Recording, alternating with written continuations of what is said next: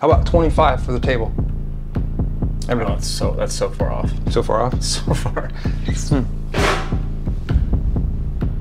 For me, if it's 16 grand, like I would want to pay like 10. Yeah, there's no way. I don't think we're even close. I think What? So I think there's I wanted to break it there's down. 50 grand on the table. The history of sports cars goes back over 100 years. We are on the pursuit to find the biggest and most interesting sports car collections across the United States. Join us as we travel the large interstates and the narrow unpaved roads in our journey to continue chasing cardboard.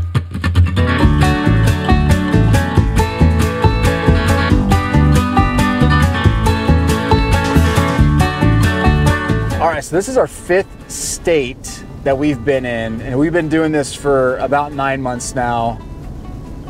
And a lot of people ask, hey, how's it going? Are you loving it? And I think the short answer is yes, we're loving it. It's obviously a grind, trying to find the right collections, trying to find the right pieces to make good episodes. But the best part about these journeys to me is being able to navigate new roads and find new people. We're finding people on this particular trip that have watched our episodes and were very interested in meeting with us because of the show. So that's a first. It is really, as the show continues to evolve, it's opening up lots of new opportunities for us that we didn't expect, and it's really neat. I'm really enjoying it. Okay, so we are in Washington right now. We're gonna go see a collection that's a storage unit find. Some guy who has no idea what's here, and he just wants us to come in and evaluate what he has. What's up, Josh? How you doing, man? Thanks for having us out. Absolutely. Yeah. So there she is. Yeah, you told me over Facebook Messenger, what do you buy? I buy storage units. Yeah, so I get all sorts of crazy Okay. things, as you can tell. I get sports cards now and again. Usually not this many, but Yeah. there's a mountain of them here. I have another unit here in Salem with a Porsche, to tell you the truth. But Yeah. it's kind of all sorts of crazy things, but this is one of those things. So what I love about chasing cardboard is that in this journey, we are seeing people of all spices of life. And Josh is a perfect example of that. Somebody who goes around and buys up storage units and brings it back home very much American picker style. Do you own storage units too, or are you just going in auction? Just auction. Yeah, kind of like the TV show or whatnot. Yeah, yeah, And okay. they go for lean or whatnot, and Yeah. we come in and highest bidder gets them. And Okay. these were in a unit, and I don't know a lot on them, and Okay. just kind of one of those things that. How often do you run across like sports memorabilia, cards, and all those things? Is it common? Not a lot. Generally, I stay away from them because they go for a lot of money. I more kind of like the motorcycles and other types of things, but Yeah. just depends on it. I've seen some units, stack the ceiling with them, and they'll go for $15,000, $20,000. It just depends what's there or whatnot with them. Wow. Okay. Yeah, so I'm just looking to see if there's anything yeah, go older in for it, here. yeah. There's anything that is worth like taking home and trying to salvage. I don't know. That's one of those you're like, They're on Take here, your it's best kinda guess, right? faint, but yeah, a lot of early '90s stuff. Unfortunately, late '80s stuff. There's some other stuff scattered in. When you see it scattered in, you know they went through, they picked out the okay, stuff, okay. and they threw all the commons in here. do you kind of look for more vintage or? I mean, modern vintage. Yeah. If there's some sort of interest that I know from just buyers that we work with, then I'll just grab it and deal with it with a different picture. When you see a collection that was in a storage unit and you see multiple boxes structured the same way, and this one had 85 Donruss, 87 Tops, some modern sprinkled in, and then some other random cards, basically in every single box. He was probably taking those, packaging them up, and selling them on Facebook or Craigslist as $20 a box for random cards. And you see those a lot. If you search Facebook for collections, you'll see those cards and those opportunities popping up. Probably what that guy was doing. You know, I'm looking for any big names at this point. Everything is taken out. You haven't seen one Nothing. popular player. There's just stacks of fake cards, and we know because we see these cards a lot, but they're just reprints of, Magic Johnson, Larry Bird, Bobby Orr rookie, Jordan reprints with different photos, a Honus Wagner. If this was real, Josh would be in the Caribbean right now, not here. Unfortunately, That's what you deal with, right? You don't know what you're buying from. say I Some know. guy was in his factory printing these off probably. This is what happens when you buy units, right? You just come up with all kinds of miscellaneous stuff. crap I just threw back in here or whatnot temporarily, and That's probably famous. Somebody famous for that, right? So it's unfortunate that Josh has to deal with that because he more than likely has a lot of junk there, and he's really just inheriting a bad business model from the person before. I'm sure Josh will figure it out. He seems like a sharp guy, but it's never fun to inherit someone else's mistakes. I got a Korg Toneworks AX1000G PSA 1. It's a graded card. I have a, this is a doll. There you go, there she is. We think it's an American Girl. And then some pocket knives for the boys. And we thought we were walking into a situation where today we might identify some cards in this collection that he had recently purchased, and it just wasn't the case. It was a collection that wasn't a good fit for us because of many reasons, mainly because there wasn't really anything of value in that lot. It's hard to tell somebody that sometimes, but he understood, and I think he realizes he'll probably sell that eventually. But the cool thing about Josh is that he was okay with us digging around his garage and finding a couple other things for us to purchase and take home. And we wanted to do that anyway because we value his time, and there were some things that I thought would be fun for my family. So we did. We negotiated on some things. Thank you, Josh. absolutely, guys. No sports cards, 80 bucks, American Girl, foot pedal, knives. You are one heck of a salesman. How can I not buy from you? Thank you so much, all right? Appreciate it. I appreciate it. Take care. So one of the frustrating parts about traveling across the United States is paying the obscenely high gas prices. And trust me, it adds up. We paid about $1,000 in gas just this weekend as we traveled across Oregon, Washington, and Idaho. But we found a little tip. Use the Upside app to save money and put cash back in your bank account. So a lot of apps these days, they give you points and you can convert into prizes and all that stuff. The Upside app is not like that. They actually give you cash back in your app that you can convert to your PayPal account, to your bank account, and you can go spend that on things that you actually love. So next time you need to fill up a tank of gas, pull up the Upside app and find the gas station closest to you that's offering an incentive. You can see here 3 different gas stations. One's offering 46 cents, 49 cents, 51 cents. It's as simple as clicking the gas station you want to go to, claiming the offer, going to the gas station within 4 hours, and uploading your receipt. And 48 hours later, you'll have cash in your account. And the best part is, we've worked out a partnership with Upside. If you sign up using our link and you use code CARDBOARD25, you're gonna get an extra 25 cents off per gallon on your first tank of gas. It's an outstanding deal. You can go take some funds, spend it on your family, spend it on sports cards, and put some money back in your pocket. Enjoy. Now, back to the show.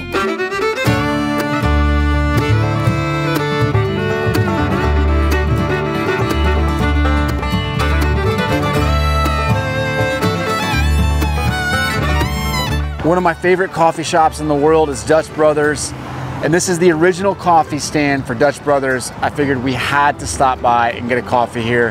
And we've also heard that Travis, founder, CEO of Dutch Brothers, is a collector. We'd love to have Travis on the show.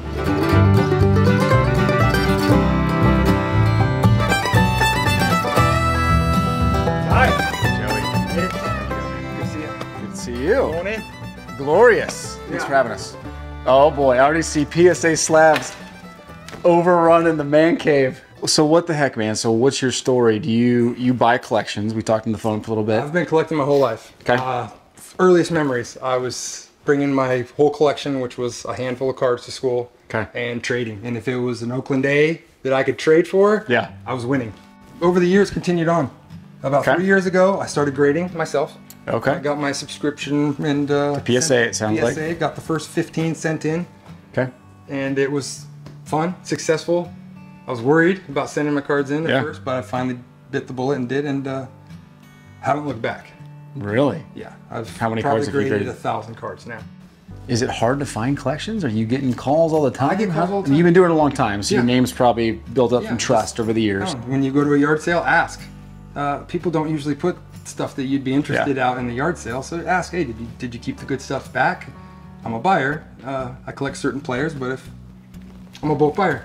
Yeah. And a lot of times they are done with it. It's taking up a huge amount of room, and I'll go through it, pull out the good stuff, and the rest of it, Gone. gone.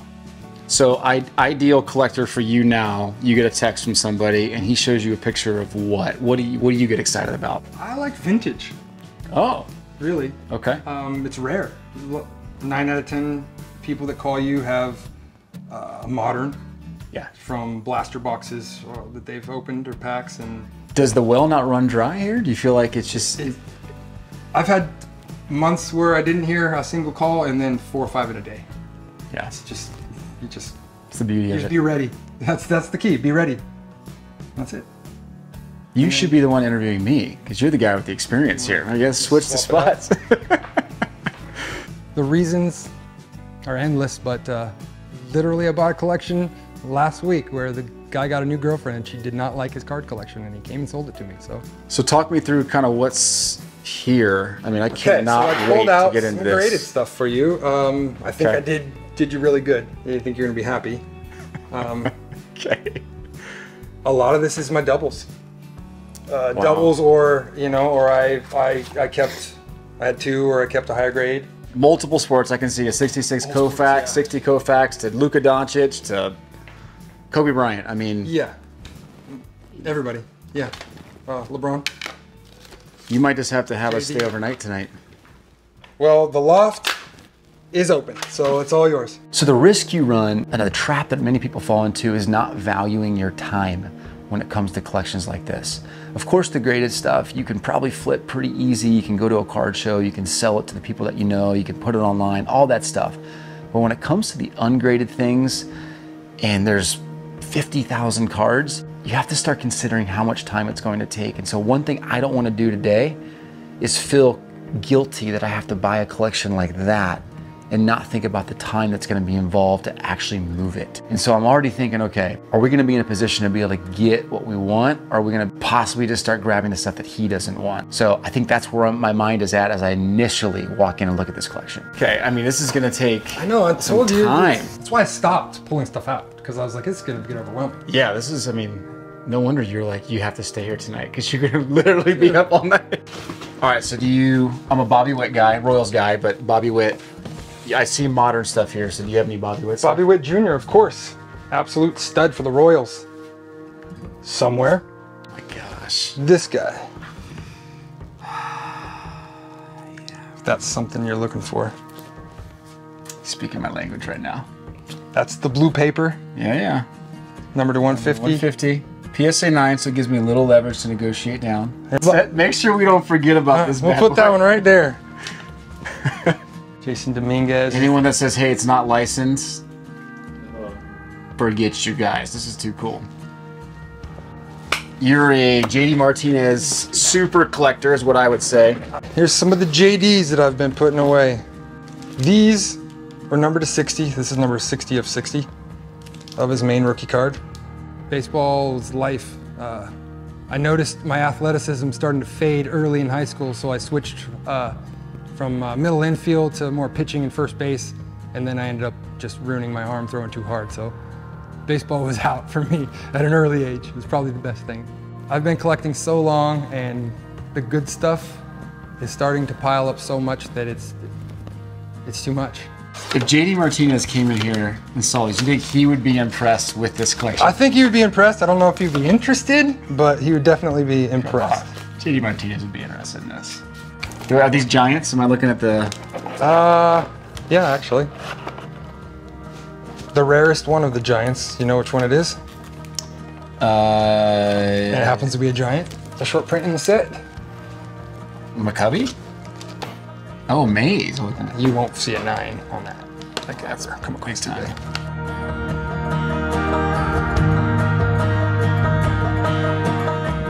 There's a lot of low-grade stuff, PSA 6s and 7s that in this market are just really tough to move. You're not going to get the prices you want. In addition, there's some things that I love in his collection. There's things that he brought out over the course of the night, and I'm thinking, why don't we negotiate on this and not that? And so kind of reconciling that in my mind is probably what I'm struggling with most, because I do want to help him out. I do want to potentially grab this collection, but I don't want to pay a price that doesn't really allow me to be invested, fully invested in it.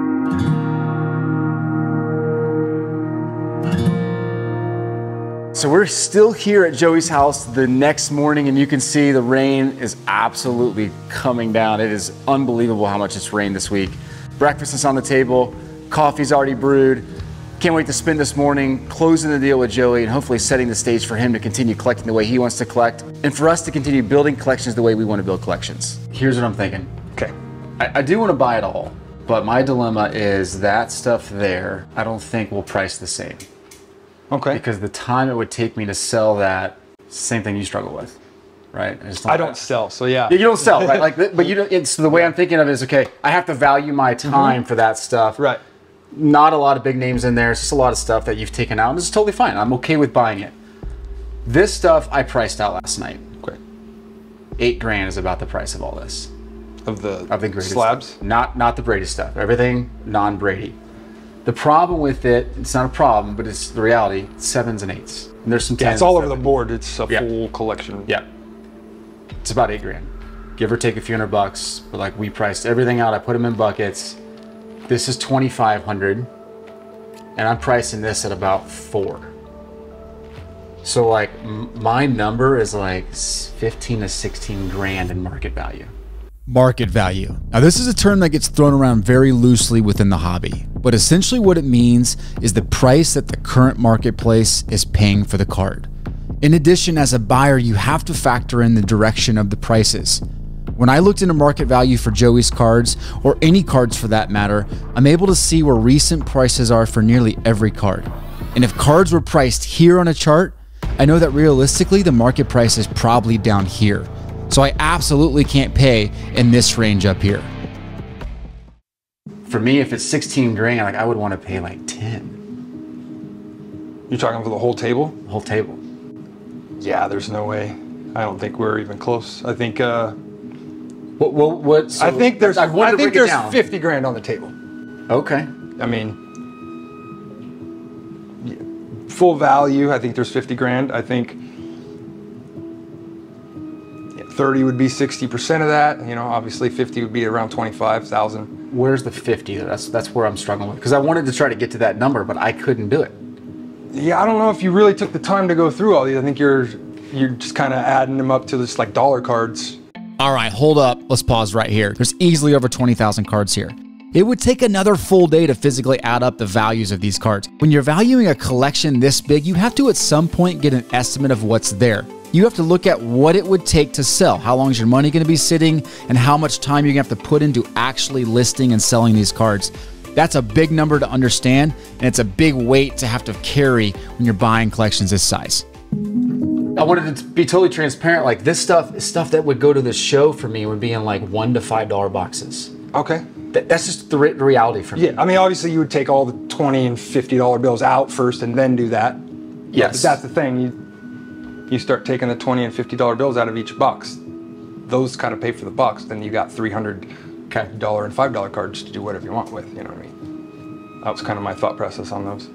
But graded, I mean, yeah, you may think we're off, but like, that's really close to the value. So let's in your Brady box. What are you at with the Brady box? The Brady side? Well, I guess the whole box. I mean, what is this box at? There's probably 6,000 in that box. Okay. I mean, full value. Yeah. Obviously, you have to make money. Yeah. You're gonna grade half of these Brady's are low numbers. You're obviously gonna get graded, and you should. Yeah. The reason I even let you allow those to be sold because they're doubles, because those aren't something you can find. It's hard to give really bulk discounts on the GOAT. 100%. 100%. Yeah. I mean, Yeah. that's what everybody's looking for. Everybody wants the Jordans, Tom Brady's. Okay. On these, average is about 50 a card. Okay. Yeah, probably 40 to hard 80. say. Yeah. I went through and Yeah. priced 10 of them, and they were all in that range.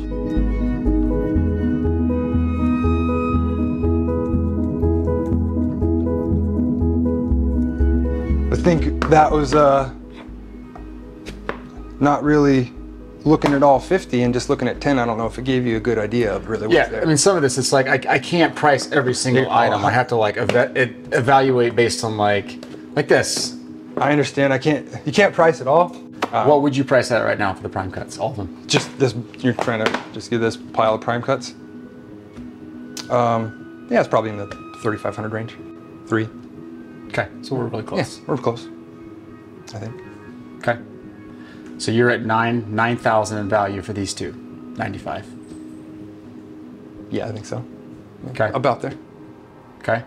And then, do you think I'm off here? I think you're a little low, but not bad. I mean, I think there's 10,000 there. Pretty easy. How about 25 for the table? Oh, that's so far off. So far off? So far.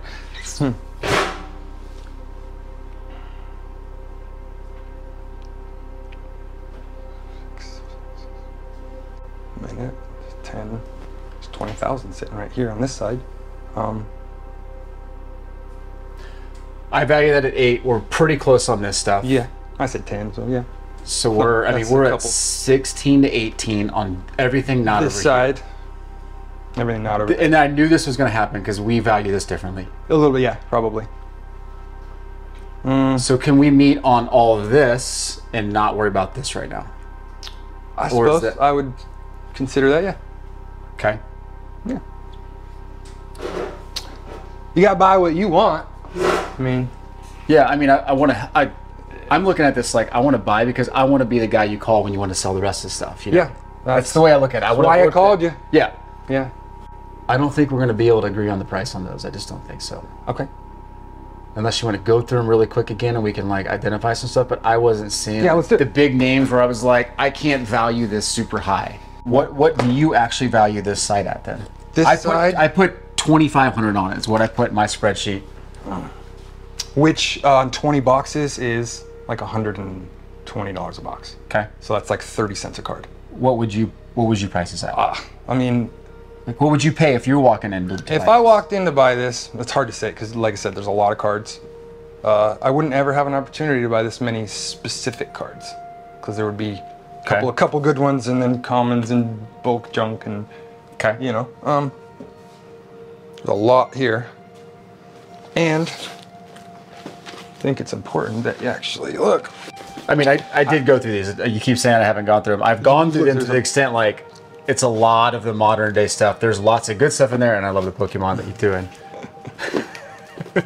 Yeah, I mean, there's a lot of cool stuff in there. But help me understand the number that you actually think is... At $500 a box, there's $10,000, and that's $1.25 a card. Okay. And there's easily $1.25 average value in these cards. Obviously, you're gonna pay that full price, but there's no way all these cards don't average $1 to $5 each. So what's the number then? I was at 25. That's way too low for you. Yeah, I think even at 5, that's like $200 a box. Okay. It's too low for you. Giving it away, really. I mean, yeah. What if?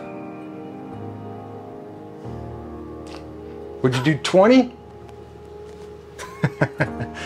Double what I'm thinking. Here's my struggle at 20. I feel like I'm paying really close to what I would end up selling stuff for. Yeah. A little close to the... A little close to market value. And for me, like in this market, like I wanted to love this stuff a lot more. I really did. Like there's some stuff I love for myself. Right. But I wasn't emotionally attached to any PSA 7s and 8s. And there's some good... The vintage stuff is outstanding. Yeah. But like, I would struggle to move that. It's just what I want to go home with and like put in my own PC. Right, but you got to make money, so you can't do that. Yeah, It's a lot of inventory. it is. It's a lot of good inventory. It is. It's a card shop sitting on this table. Really. It is. I know. I've bought a lot of card shop inventory. Trust me. I know I have a lot of that You don't stuff. Yeah. Not a lot of this stuff. Yeah. So you want to focus on the better stuff. So you're at 10 here-ish, and we agreed that this is market value at 16 to 18. Market value Sure. For these, for this side. I think you're going to be really surprised when you start going through and you're finding $200 bills to Tom Brady's to 25 and yeah. Your doubles. Your doubles of 25. Yeah. I think you're gonna be very surprised. You don't have to sell me on this box. I want to pay for that box. But I also want to help you because you want to clear inventory. So I'm like, how can we meet somewhere that takes care of us both? Yeah, it's a lot high end. I mean, okay, if you're valuing this at 16, we're really close. Which means I would pay I would pay 10, 11. That's what I mean. That's if you were to sell it, you'd be getting 12, 13. yeah, if that's what the sold, yeah, so what it went for in the end. What if I threw in the 2 Bobby Witts, Okay. and then you came up to, for the whole table, or do you want to focus on this side? For 20 still? Yeah. 2 Bobby Witts, the whole table, 20. I throw in the autographed baseballs. 15.5. I'll give it to you, but $500. Oh. Well. Bobby Witt. Looks like another pile over here. Oh, yeah. Looks like we're making a package deal.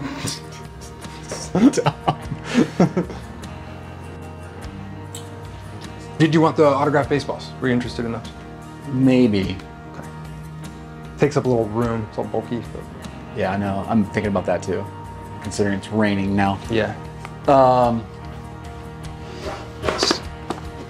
Do you have another number box you want to pull out of your room and throw in, or no? Tell me what sport? Rookies, not rookies. Yeah. What sport? We could go down that rat hole for a long time, so I don't know if I want to do that. Bob Feller auto. Did you find it? That's number to 10. Yeah, I did see that one. The lefty, I mean, that's fucking, you won't find a 2-color patch like that ever. All right, so you're at 15 for the left. You're still at 5 for the right. Okay. Yeah, I can't just throw it all in. You don't have the room. Yeah, let's not do that. So what about 15 for everything? even adding? That's $1,000. Not $1,000 for a 9. I think a raw just went for 6 something. A raw's a 9. The raw's ungraded, and it's not a 9.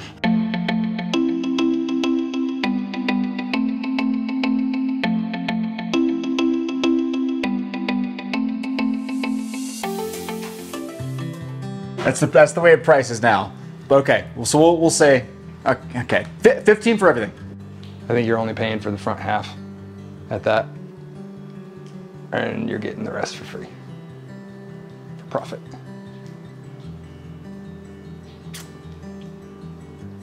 Would you take out these bottom two and switch it out with something a little bit more sweet, or no? Yeah, not much. I'm thinking space consolidation. I'd rather carry something that I'm not going to throw out. You got an empty box? I want some Pujols Jeter.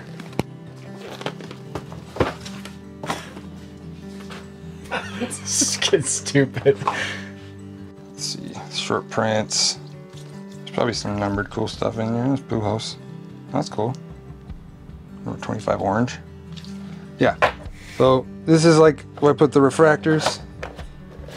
And now there's some Griffey, like cool numbered stuff in here. A bunch of rookies.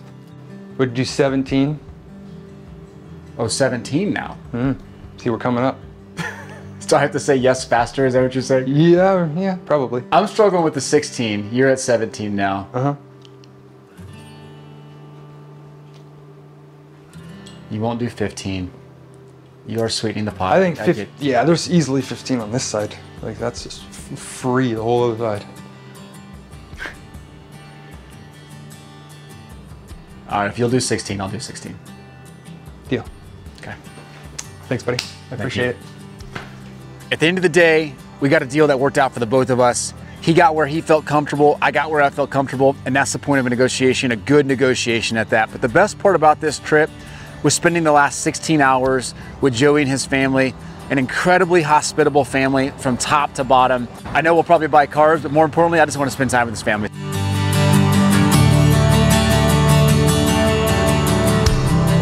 That was fun. We've been on a lot of trips and seen many negotiations, but this is the first time we've had a multi-hour negotiation.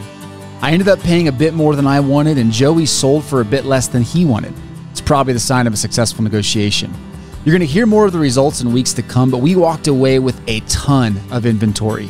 Approximately 50 prime cut autos and jerseys, 40 TriStar sign balls, 200 plus graded cars of stars and rookies, an amazing box of short printed Tom Brady cards, and approximately 10,000 cards of semi-stars and stars that are going to be filling out some great eBay and show inventory. We did learn a huge lesson this week about staying focused on our strengths. It's easy to get distracted on shiny objects, especially graded ones. But you have to understand how to value your time and resources. I know I'll be back spending more time with Joey in the coming months, and we'll be sharing some more stories of our collection buying. Be sure to like and subscribe, and keep chasing.